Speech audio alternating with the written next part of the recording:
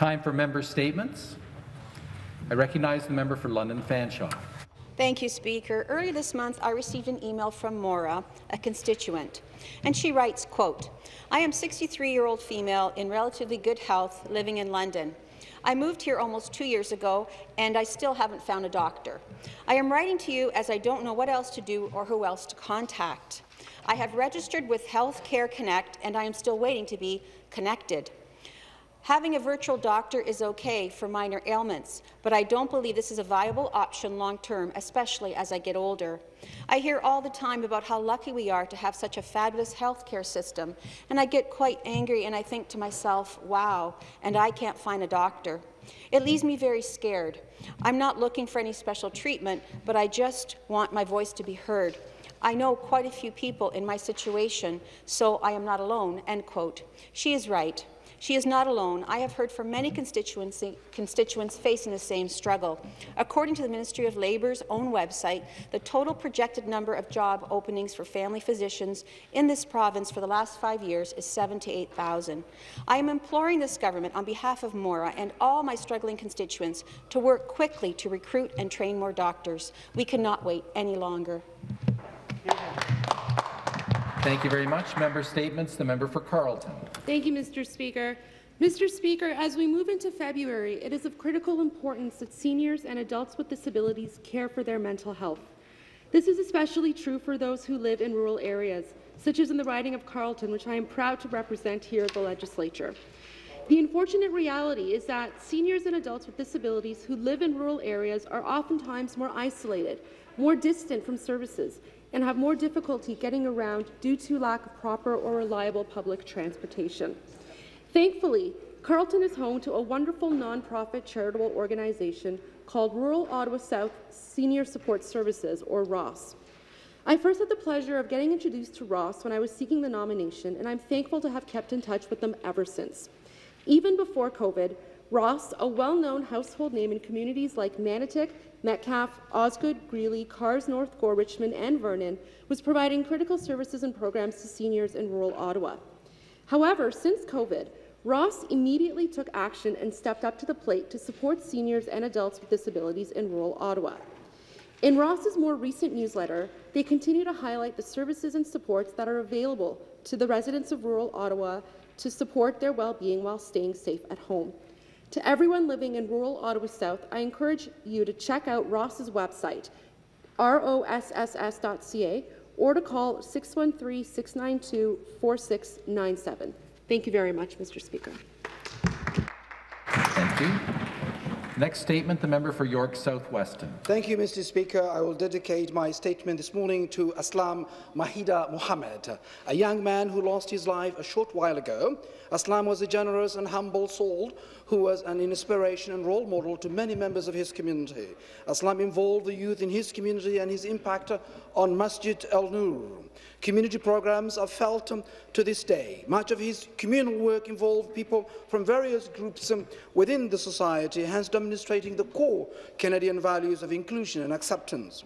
At his masjid's janazah prayer performed his passing, Aslam's peers claimed that he always took time out of his own schedule to help with his community's projects, and that he believed that something had to be done for his community's youth. His legacy, inclusion and activism has lived on after his passing. A GoFundMe page launched after his death has raised a remarkable $10,000, of which will be donated to build wells, alongside creating food banks and other projects decided by the Aslam's family. This demonstrates the importance of activism figures in society, alongside the power a community has when they come together. My deepest sympathy and respect goes out to Aslam's family and friends. We will not forget Aslam. Thank you, Mr. Speaker. Member statements. The member for Kitchener-Conestoga. Well, thank you very much, Mr. Speaker. On Friday, I joined the member of Provincial Parliament for Kitchener South Hespeler and the Waterloo Regional Chair, Karen Redmond, and the region's Chief of Paramedic Services, Stephen Van Valkenburg, over Zoom to announce an expansion to our community paramedic program. Back in the fall, our Minister of Long-Term Care implemented a 100% provincially funded long-term care-focused community paramedicine program. And alongside my regional colleagues, I was pleased to share that we're expanding this program in Waterloo Region. This means that seniors waiting for long-term care beds will be able to get the care they need from the comfort of their own home from specially trained paramedics. It is no secret that after 15 years of neglect under the previous government, Ontario's long-term care wait lists have ballooned. The reality is that 38,000 people waited while they only built 611 new beds. Our plan to modernize long-term care is well underway, and in Waterloo Region alone, we are already announcing close to 600 new and upgraded beds. And it's through programs like this one that will ensure those who are waiting will be well taken care of in their own homes. So again, thank you to the Minister of Long-Term Care, Minister of Health, and of course our Premier for their commitment to ensuring our government provides seniors with a high-quality care they deserve. I look forward to seeing the expansion of community paramedicine in my riding, getting off the ground, and hearing about the benefits it brings to seniors and their loved ones. Thank you, Speaker. Thank you very much. The next statement, the member for London West. Thank you very much, Speaker. Speaker, London was dealing with a housing crisis long before COVID-19, but last week we learned how much worse the pandemic has made things for London tenants. According to CMHA, in the last year, more than 8,000 London area families fell behind on rent. London is second only to Toronto in the amount that is collectively owed in rent arrears, a whopping $7.6 million. Many of these 8,000 families were already struggling to make ends meet before COVID turned their lives upside down. They now face the prospect of losing their homes as well.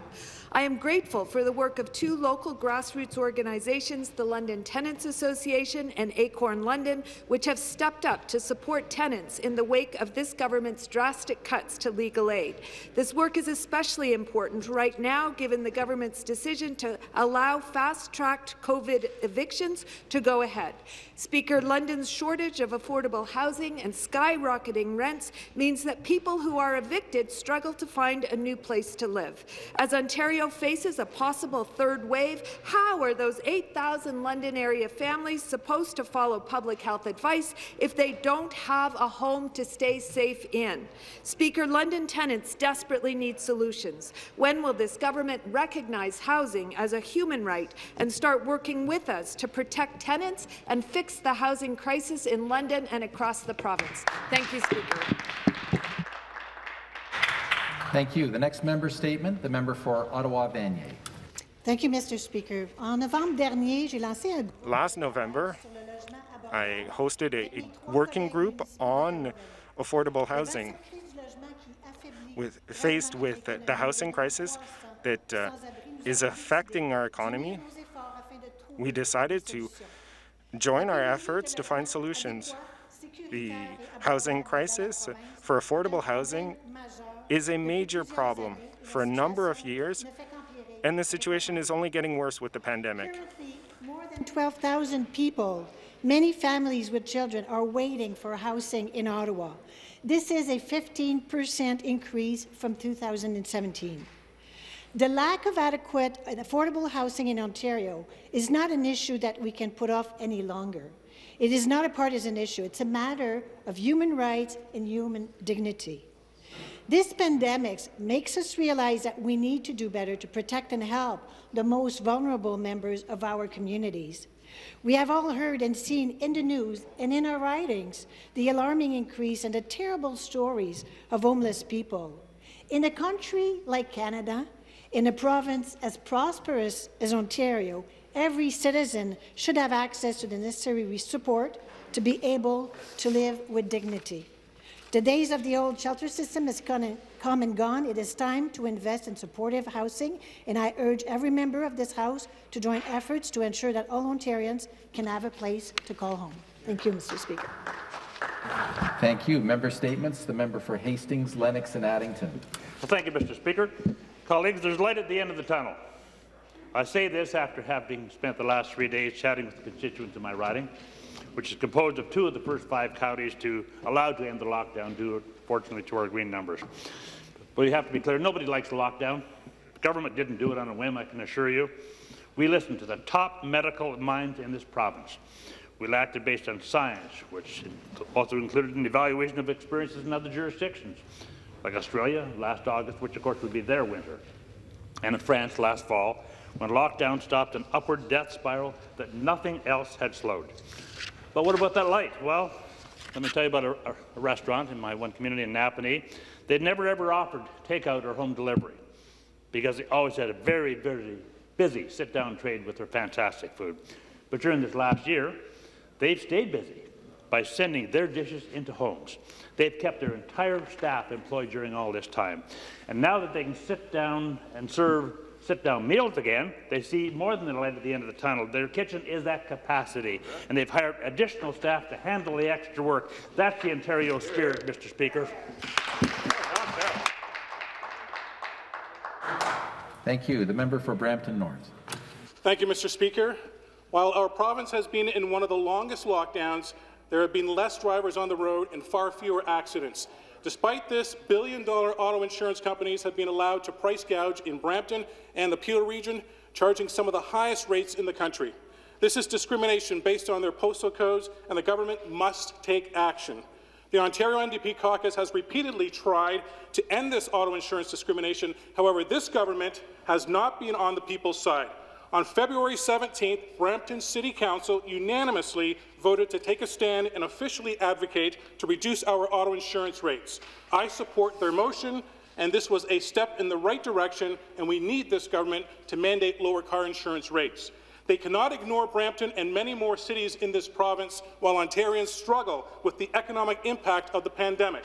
This government has the power to mandate lower auto insurance rates and make the lives of Bramptonians and others across the province more affordable, yet time and time again they refuse to do so. As the new critic for auto insurance, Mr. Speaker, I ask this government to listen to Ontarians when they say they are being price gouged by Ontario auto insurance companies. We, the official opposition, have asked this government to implement a 50% decrease on auto insurance payments during this pandemic and allow payment deferrals for those who have lost their jobs in these times of economic uncertainty. I will continue fighting, Mr. Speaker, for my constituents and all Ontarians until they receive more affordable auto insurance. The only question is, will this government do the same? Thank you. Member statements. Member for Stormont, Dundas, South Glengarry. Thank you, Speaker.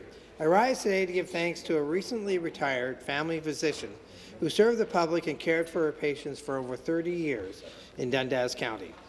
Dr. Marilyn Crabtree is a great example of the devotion we sometimes take for granted in our healthcare and medical professionals. She has had a long association with the Winchester District Memorial Hospital, where, by her own accord, delivered more than 1,000 babies. She has administered full life cycle care with a special emphasis on palliative care. At the same time, she has cared for countless other patients at the St. Lawrence Medical Clinic, where she has held leadership roles. Dr. Crabtree told a local paper that she was very privileged to have been part of so many people's lives. Well, I can say that on behalf of the constituents of Stormont, Dundas and South Glengarry, we have been very privileged to have her amongst our many caring healthcare practitioners that provide high-quality care for us, especially during these challenging times. Dr. Crabtree, I wish you well during your retirement and hope to see you fulfill your stated desire of returning to the medical field in a local leadership role. Thank you, and I want to wish you many happy years in retirement. Thank you, Speaker. Thank you. Member statements. The member for Burlington. Thank you so much, Speaker. Speaker, COVID-19 has devastated our hospitality industry. Across Canada, these businesses were first to close and nearly last to reopen. During these difficult times, our hospitality sector has received significant support from the Ontario Public Service, especially those who oversee Ontario Building Code within municipal affairs and housing, Speaker. I want to thank my colleague, the member from Stormont, Dundas, South Glengarry, and the Ministry's Director of Building, Mansour Mahmoud, for their tireless efforts. Thanks to Toronto's Chief Building Official, William Johnston, and Deputy Chief Kamal Gonya for issuing patio tents permits in as little as 3 days. Thanks, Tim Morawski, Chief Building Official in the Blue Mountains, for supporting the hospitality sector by accepting alternative solutions. Thanks, Frank Bidden, Ottawa's Chief Building Official, who, even outside of the COVID-19, is always solution-driven. Thanks, Darren Sanger-Smith, Michelle McCulloch, and Dave Hine for all you're doing to support restaurants across the GTHA. And to our restaurants and hospitality operators, thank you for keeping us safe, whether we dine in or take out. I also want to recognize Burlington operators Barry Glacier and Mike Coles for your strong leadership and patience. Thank you so much, Speaker. Thank you. That concludes our member statements for this morning. I've been advised that the member for Brampton Centre has a point of order. Thank you, Speaker. Speaker, I seek unanimous consent to immediately pass private member's motion 139, calling on the Ford government to address inadequate pay for PSWs and other healthcare sector workers. Member for Brampton Centre is seeking the unanimous consent of the House to immediately pass private member's motion 139, calling on the government to address inadequate pay for PSWs and other health sector workers. Agreed? I heard a no.